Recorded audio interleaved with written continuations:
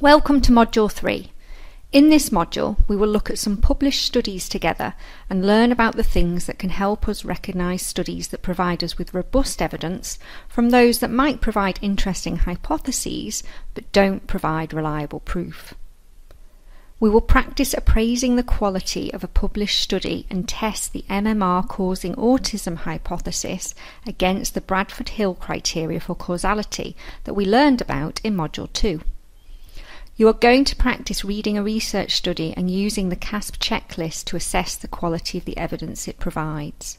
If you are new to reading studies, you might find this a challenge, but persevere. The best way to learn how to read studies is by practicing.